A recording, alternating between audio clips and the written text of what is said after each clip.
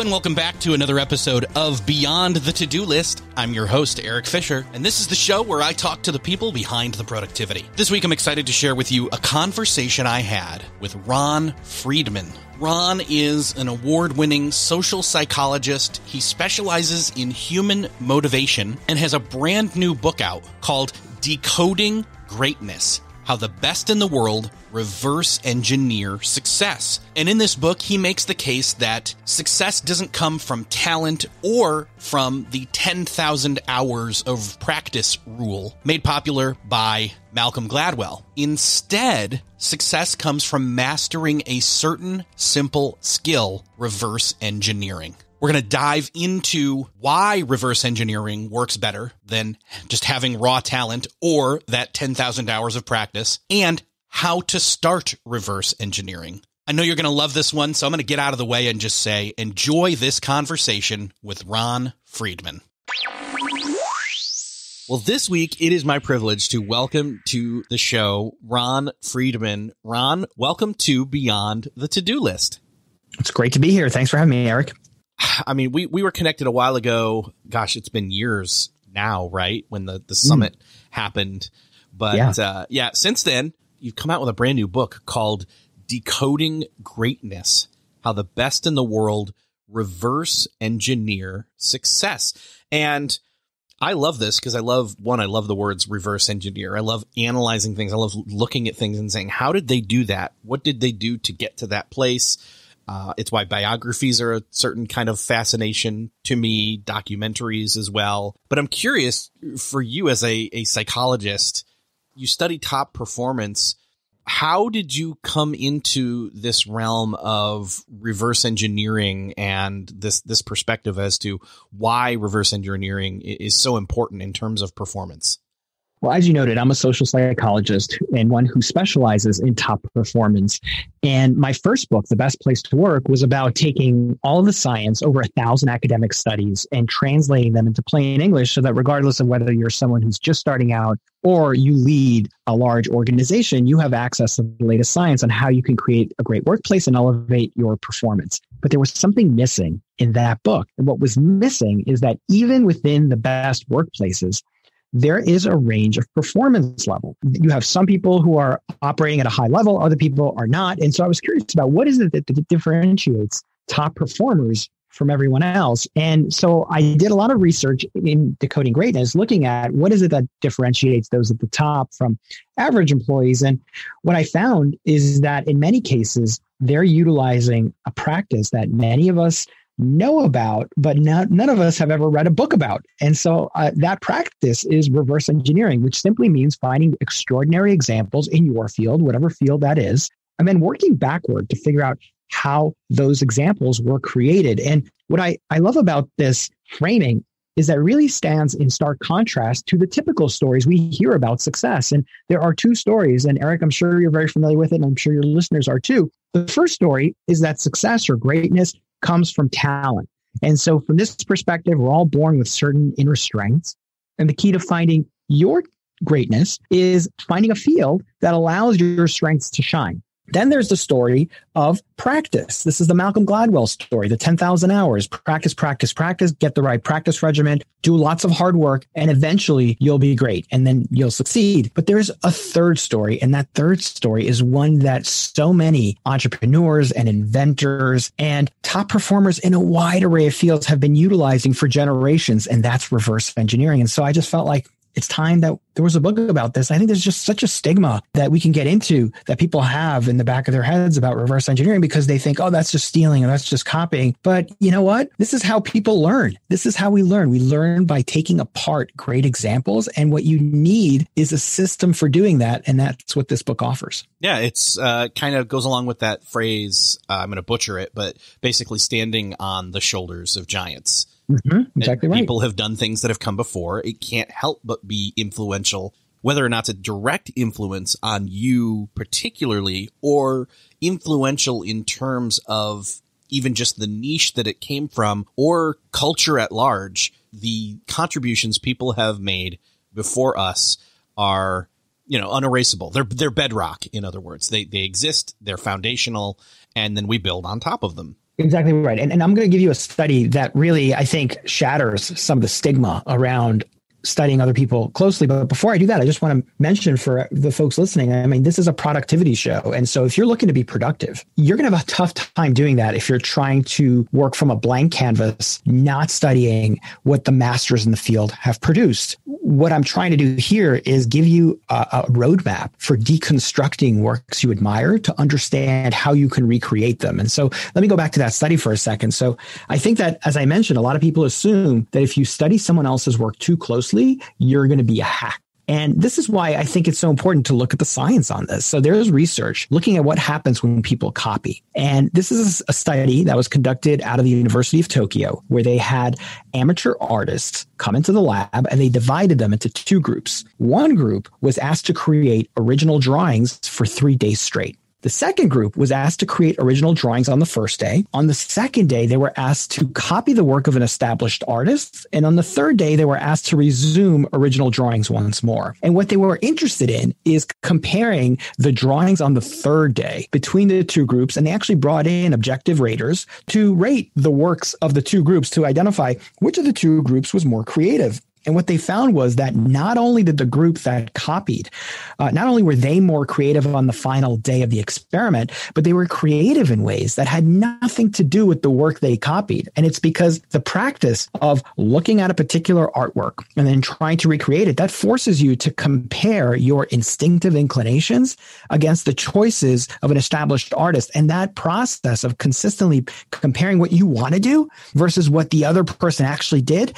that opens your eyes to new opportunities that are hidden within your own work. So far from making you a copycat or a hack, taking the time to study someone else's work more closely actually makes you better.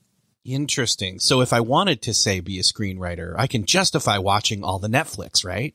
You know what? You say that comically, but let me tell you something. One of the things I love about this message is that this gives you license to really dive in to those guilty pleasures, because it's not just about if you want to become a screenwriter. I'm going to say if you want to be a better podcaster, you should watch more Netflix. And the reason for that is it's in combining the unique elements from different fields that makes you original. And so it's not just about finding, let's say you want to become the number one podcaster. You want to study, Freakonomics, right? Like, what are they doing? How do I recreate that? So that gives you one formula. But the reality is, if all you're doing is recreating Freakonomics, you're not going to be as successful as Freakonomics. And it's for two reasons. One is because Freakonomics has particular strengths that are inherent to the producers. So Dubner's a great writer. He's a really good narrator, and it's going to be tough for you to reproduce that in exactly the same way or even better because he's got inherent strengths. But beyond that, audience expectations shift with time. So what Dubner was doing 10 years ago, today is like common practice, right? He was original at the time, but today that's not really what audiences, it's not going to be as novel. People are going to be expecting it. And so the key to being creative is actually looking at different fields. So it might be like looking at, I don't know, Dave on Hulu. I don't know what shows you watch, but there are so many interesting shows out there that are very different, and combining that with the typical formula, that's how you find a new formula to push the envelope and become novel while reverse engineering. Yeah, it's interesting to me because I feel like this is this third path that is very different from the other two that you mentioned. The one where you're born with it. You just have the talent. Mm-hmm. It's almost like being born with superpowers. In other words, you have them. Actually, let's use an analogy here. I think this will really work, and I kind of want to geek out on this. So the first instance is you are born naturally with the talent, and I'm going to go with saying that's Superman. Okay, he's born with those powers. Now, of course, him landing on Earth is what caused him to have those powers, etc. Not going to go too geeky there.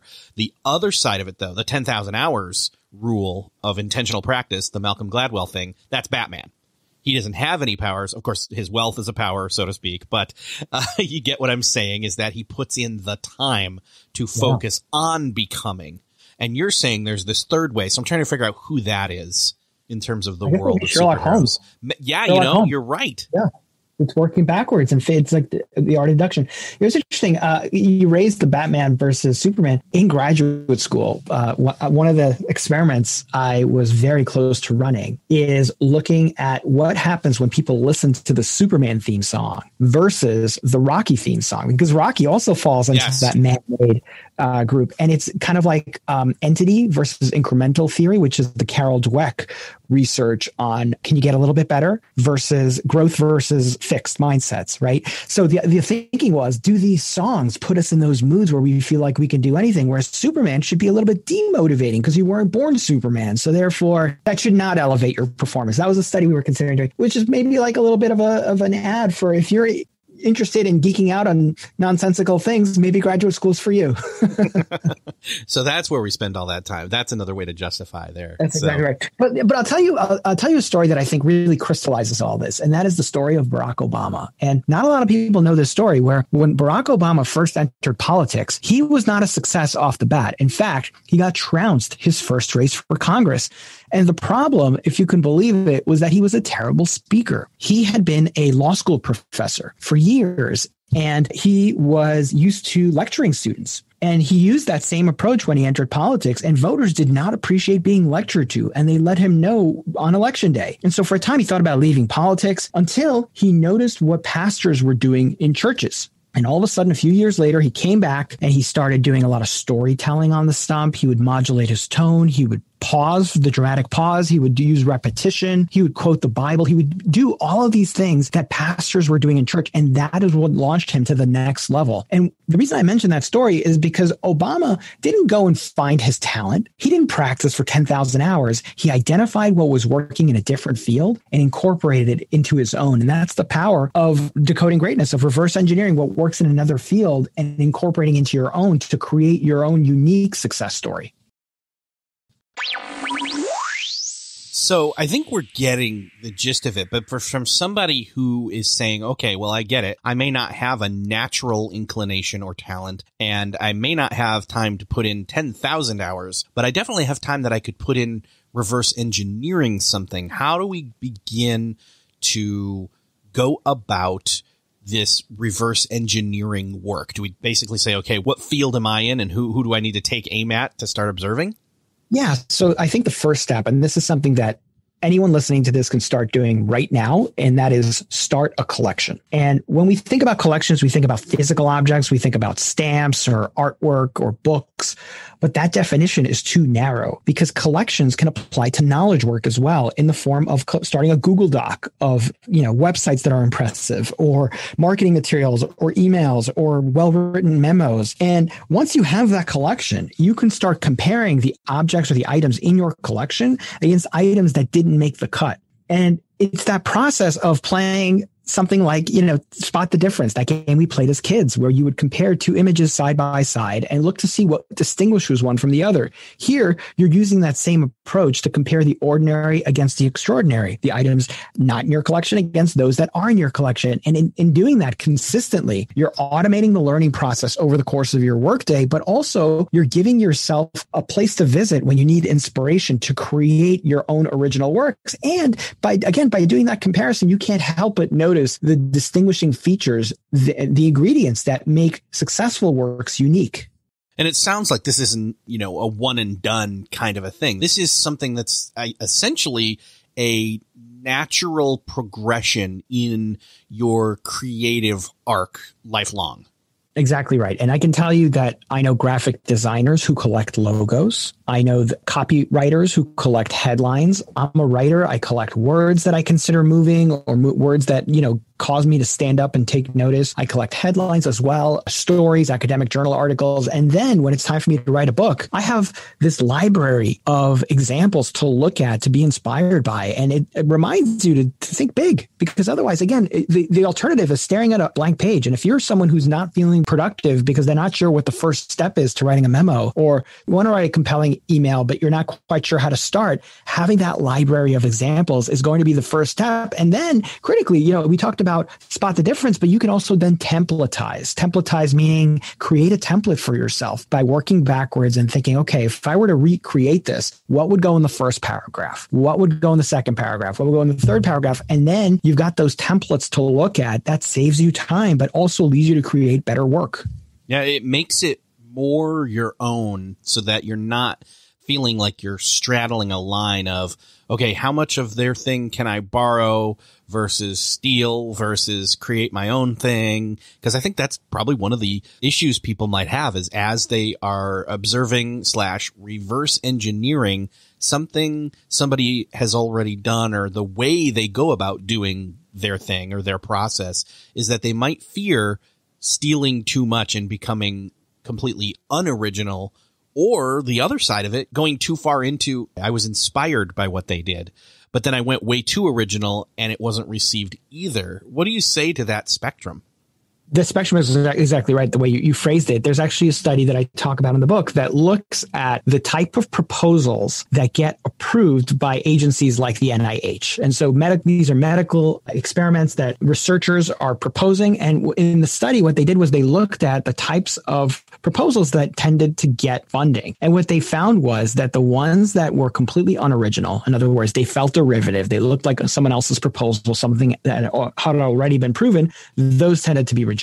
The ones that were too original and too innovative, those were rejected as well. And so what the researchers describe is an area on the spectrum that they call optimal newness, which in Decoding Greatness, I refer to this as derivative with a twist, which is find a formula that's working and then just make it novel enough so that it becomes your own. So if you're feeling badly because you feel like maybe you're copying too much, I would urge you to embrace that instinct and aim to add some kind of unique innovation that makes the original formula different. And I've been on the receiving end of this. I can tell you that as we talked at the beginning about my Peak Work Performance Summit, shortly thereafter, after I launched that in 2017, there was another summit, also a productivity summit, that looked exactly like mine, like literally same fonts, same colors. And that is an example of something that is not reverse engineering. That's copying. Okay. Reverse engineering is a method of learning that allows you to uncover the unique ingredients that make a formula successful so that you can apply it in a new direction. I just want to be clear. Like, I'm not trying to give anybody license to copy someone else's work, because again, you're not going to be as successful as you otherwise might be.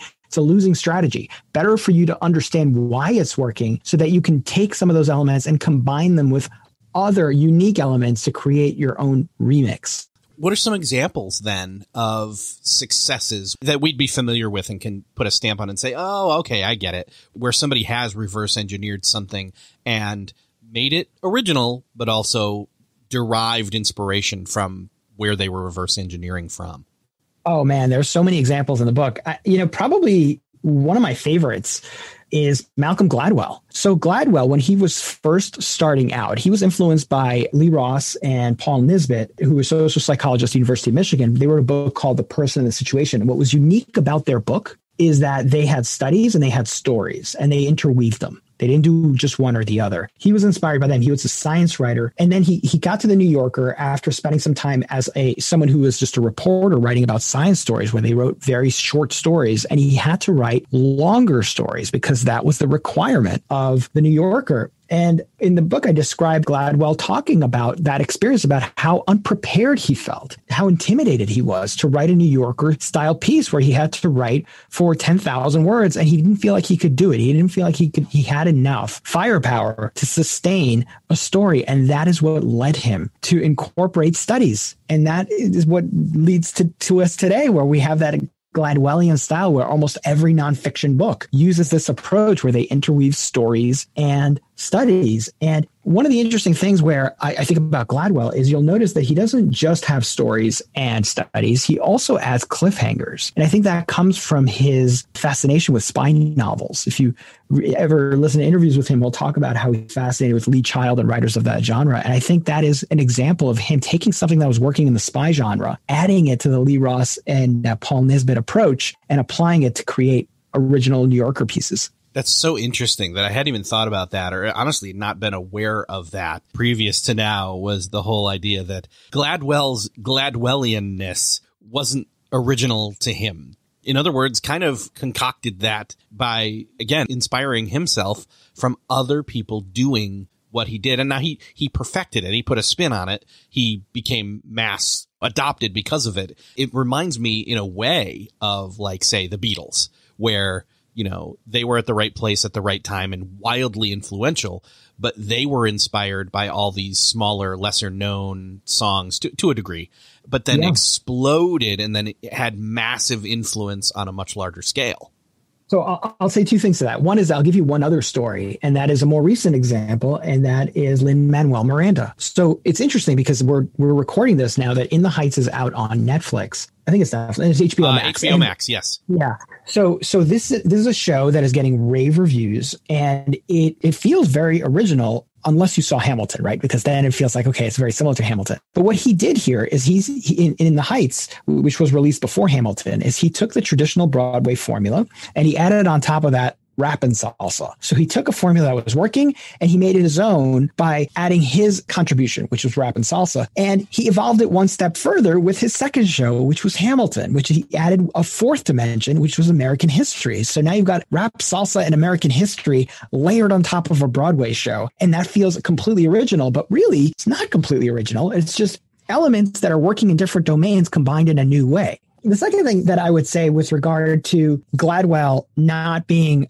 necessarily original is that it's so easy to just assume that unless you're being completely original, you're not being unique. But really the key is to find something that is underutilized and make it your own. And I hope that people don't assume that Gladwell's approach was necessarily better or that the Beatles were necessarily better than some of those other bands, because I think that what that leads us to assume is that commercial success is the same thing as a better product. And unfortunately, a lot of things have to happen for commercial success, some of which don't necessarily have to do with a higher level product. And so I just want to warn that commercial success and extraordinary work are not synonymous.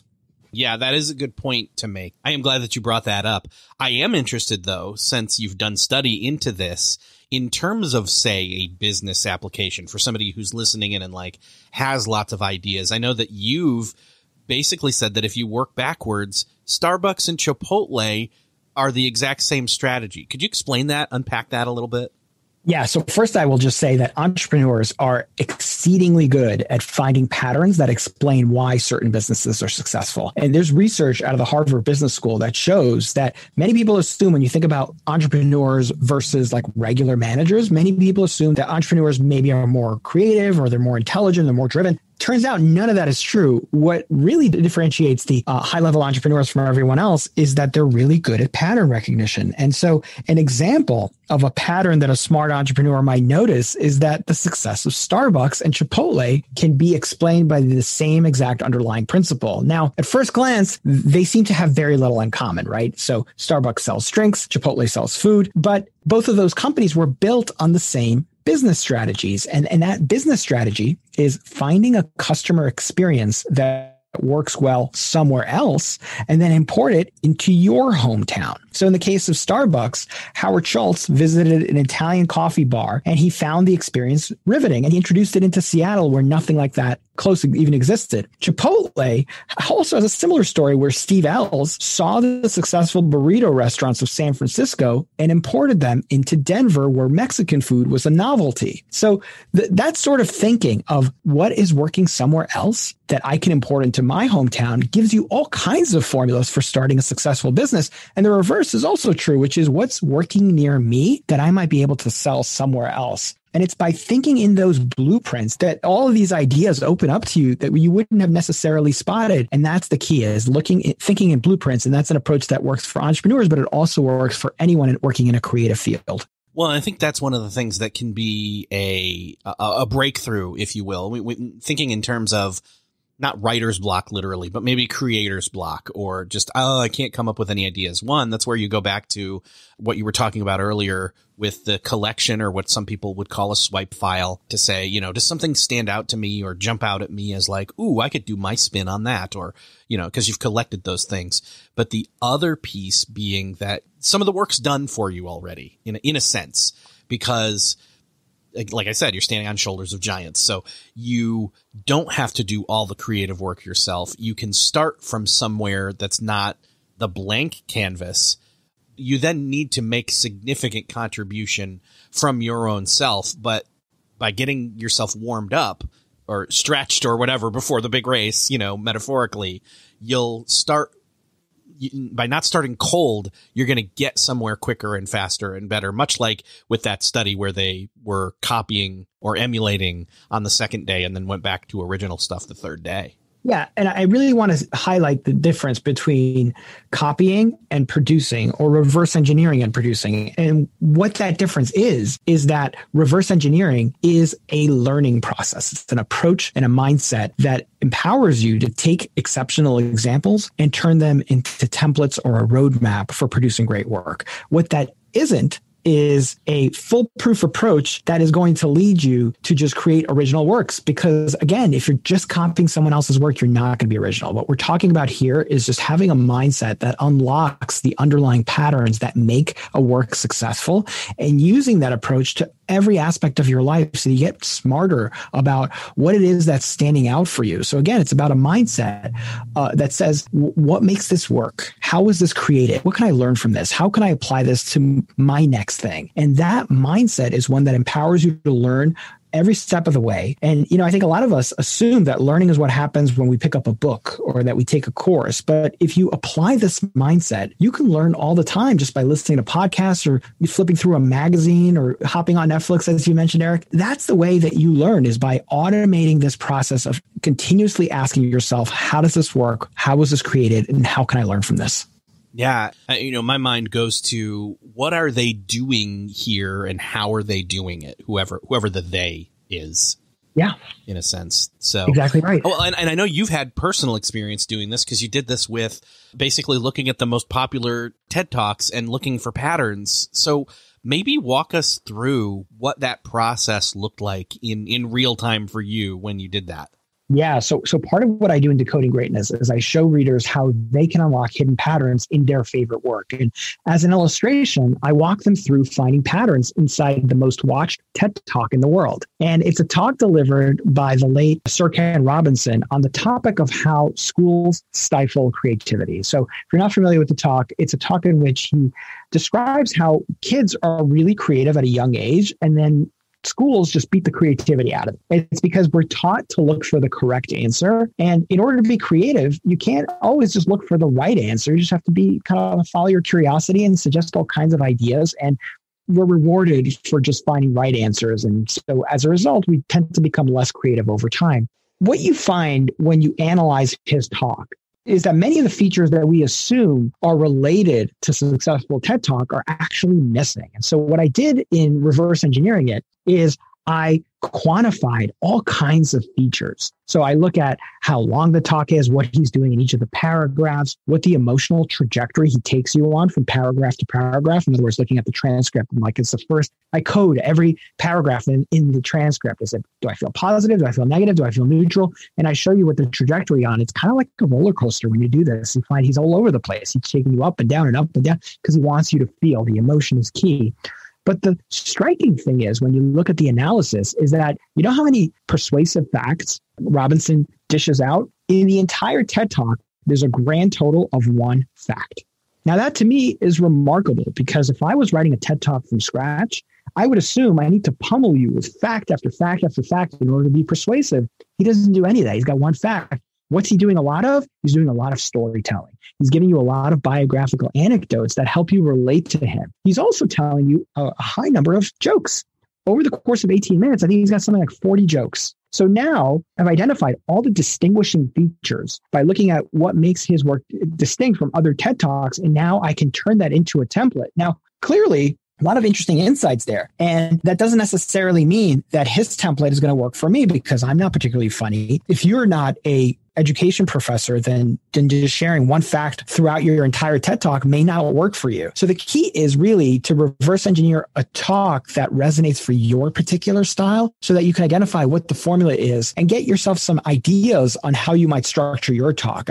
So I'm not suggesting that just because he's had number one talk in the world, his approach is going to be right for everyone. What I am suggesting is that using this approach, you can identify what unique and contributing factors are that make that particular work distinct. Now, I know we talked about, we don't have to have 10,000 hours of practice, but I think people are going to think, well, but if I'm reverse engineering and want to get better at that, don't I need to, quote, practice doing that? And so I wonder what your response to them would be. 100%. So I'm not suggesting that talent or practice don't matter. They absolutely matter. Yes, practicing for 10,000 hours is going to help you improve. Yes, if you're talented, that's going to help you improve. What I don't want people to assume, and I think a lot of people kind of assume this inherently, is that if I don't have a particular talent or I haven't found my talent or I don't have 10 years to practice, that I should just stick with my day job because greatness is for someone else. And so what I'm trying to enlighten people about is that there's this other approach that many of the people at the top are using that you can use to improve your performance more quickly. Now, once you understand what the formula is in your particular field, obviously practice is going to help you. And in fact, the second half of Decoding Greatness is all about skill building. So all of the research around how do we use rapid skill acquisition to improve our performance at whatever task it is that we're interested in getting good at. And one of those elements clearly is practice. And in fact, there's a chapter in the second half of the book on something I call practicing in 3 dimensions.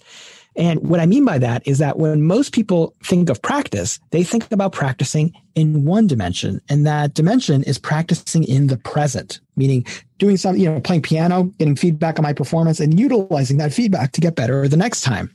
But there are 2 other dimensions of practice that many top performers use, and it's ones that anyone can use to improve at whatever task they want. And the first is practicing in the past. And in the research, this is referred to as reflective practice. We've all heard of deliberate practice, which is the Anders Ericsson term for stretching and working on something that you're not particularly good at, getting immediate feedback, and then continuing to rehearse until you get better and better and better. Reflective practice concerns research having to do with looking at your performance in the past and then trying to translate those insights into wisdom. Meaning, and just to make this practical, one of the things that anybody can do right now is pick up something called a 5-year journal. And these are available on Amazon or any bookstore. How it works is that a 5-year journal, you have 365 pages, 1 day for each day of the year. And on each day, there are 5 slots. And your job is to take one of those slots and write down what it is you did today or what you learned today. And if you do this for 365 days, in other words, a year, on the 366th day, you'll come back, you'll put in what you did or what you learned that day.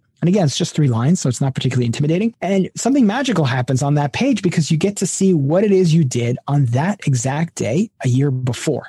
And so doing this consistently strengthens your memory because you're always being reminded of past events, but it also reminds you of past wins that you may have forgotten about. It reminds you of overblown fears that you assumed were going to ruin your life that ended up not being anything at all. It also forces you to compare your initial expectations against your actual experience. And that's how wisdom comes about. So the 5-year journal is a fascinating tool. It's one that I use every night. My wife uses it. All my coaching clients use it. And it's one that you can use to improve your performance. In fact, there's research out of Harvard that if you simply take a few minutes at the end of each day to reflect on what you learned, your performance will lift on average 23%. So that's reflective practice, practicing in the past. Practicing in the future is imagery. So just closing your eyes and visualizing what it is you're about to do in advance. And visualization, I think, is one tool that a lot of people associate with sports. And yes, it can help athletes improve, but it's also something that can help you improve if you're focused on knowledge work. So for example, if your job is to write a memo on Monday morning, simply taking the time on Sunday night to visualize yourself getting into the office, preparing the materials you need, putting your phone in a particular spot,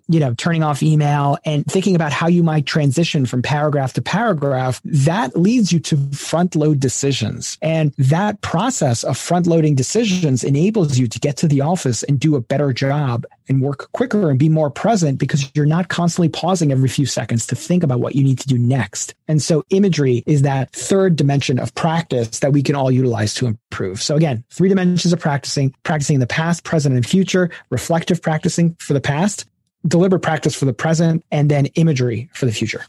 Love it. Now, I know you also talk about creating a scoreboard. How does that fit into this growth? So there's a chapter in the book on the scoreboard principle. And the scoreboard principle simply states that anything that you measure, you are likely to improve on. There's research showing that if you want to improve your water consumption, track how many ounces of water you consume every day. Want to lower your weight? Keep track of how many calories you intake. If you want to improve your focus at work, keep track of the number of uninterrupted minutes you spend working during the day. And it's by gamifying that we create that loop that gives us that emotional jolt every time we succeed. If our numbers dip, then we feel a little bit of shame, and that keeps us motivated. And there's all kinds of evolutionary reasons for why we're obsessed with numbers that I can get into. But the key takeaway here is if you want to build your skill at anything, you want to track the elements that make a particular work successful so that you can give yourself a score and give yourself that immediate feedback that tells you whether or not you're succeeding and keeps you both motivated and on track on the successful execution. Gotcha. Okay. So it's kind of it's almost like a compass. It's okay. I've got my bearings for where I am right now and where I've been. Exactly right. And if all you do is just take the time to identify what are the elements that make for a successful day for me. Give yourself 4 metrics that you can measure at the end of the workday to see how successful you were on that particular workday. Maybe it's, maybe it's how many clients you connected with. Maybe it's how many pages you wrote or how many words you wrote. Whatever it is that you're working on, there are going to be elements that identify a successful day for you. I can tell you that, I've been alive on Earth for 44 years. And for me, there are 3 components of a successful day. 1 is I learned something new. 2 is I got to be creative, and 3 is I exercised. It's a pretty simple list. And if I stay true to those 3 things every day, I'm going to be a pretty happy person. How many of those days do I actually follow through on those things? I don't know. Not as much as I like, but just having that direction gives me that compass, as you pointed out, that tells me whether or not I'm on the right track. And it gives me that immediate feedback that also helps me self-correct because now I'm more mindful about the elements that actually contribute to a happy day. Interesting. Yeah. There's so much more even in the book that we could unpack. And there's so much here that we could even dive deeper into. But I think the best thing is to just direct people to where they can get the book and start doing some of the homework. Whether they think they're creative or not, that's not even an issue here because this isn't just about being creative. This is about basically doing great work and unlocking some of the I talked earlier about superpowers. I'm still trying to think about, who's that third superhero that's like, well, I guess we named Sherlock Holmes, but I'm kind of like, he did analyze everything and kind of break it down. That was almost just the correlation between him and Batman. I guess Batman's just Sherlock Holmes with like Kung Fu style. What's interesting, Eric, I'll just because we're on this tangent, I'll tell you what's interesting is that I was reading about deconstructing novels over the weekend. And one of the things they pointed out is that in many superhero movies, the superhero is someone who's got that talent and inborn strength. But in a remarkable number of instances, the villain is man-made, is self-made. That's really interesting if you think about it. Like Lex Luthor, he's self-made. If you think about all the Spider-Man villains, a lot of times it's like that professor who like injected himself with something in order to be able to fight Batman. It's just an interesting insight that, again, when you apply this reverse engineering approach, you uncover insights like that sometimes that formula of writing that superhero film requires a man-made villain. Interesting. Yeah. Oh, gosh. We're going to have to stop talking about this now or I'm going to go on about this forever. But I would love to point people to where they can grab the book. I know that they can get it wherever books are sold. But is there a special place where they can learn more about it and maybe find out more, jump in, discover more about it on your site? There is, and it is decodinggreatnessbook.com. And the reason I want to point you to that website is because it allows you to buy the book wherever you like and submit your receipt. And when you do that, you get a free course on reverse engineering and how you can apply it to your field. It's completely free. You just have to send in your receipt for the book. You can buy it in any format. And if you are interested in learning more about my work, I would encourage you to visit ronfriedmanphd.com, where you'll find all kinds of articles and giveaways and things of that nature. Very cool. Ron, thank you so much for visiting us and talking about this. This is a great topic to talk about right now as we're kind of trying to figure out, what's next in a lot of different ways. So really glad to talk to you. Thanks for being here. My pleasure. Thanks for having me, Eric. Well, that's another podcast crossed off your listening to-do list. I hope that you enjoyed this conversation with Ron Friedmann, and I hope that you've got an inkling of where you can start to go with reverse engineering in your life. I've already been thinking of ways to improve this show, as well as branch out with some other projects I've been thinking about doing in the near future, thanks to reverse engineering. I'm sure that you know somebody who needs to hear this conversation. Would you do me the favor of sharing this episode with them? Just hit the share button in that podcast player app of choice that you're using, or hit the share button over at the show notes for this episode at beyondthetodolist.com. If you would do me that favor, that would be so awesome. Thank you so much for sharing. Thank you for listening, and I will see you next episode.